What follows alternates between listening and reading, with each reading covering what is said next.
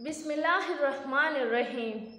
In the name of God, the most merciful, the most beneficent, Your Majesties, Your Royal Highnesses, distinguished members of the Norwegian Nobel Committee, dear sisters and brothers.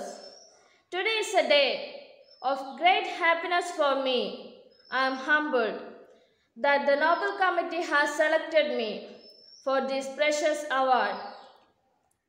Thank you to everyone for your continued support and love. Thank you for the letters and cards that I still receive from all around the world. Your kind and encouraging words strengthens and inspires me. I would like to thank my parents for the unconditional love. Thank you to my father for not clipping my wings, for letting me fly.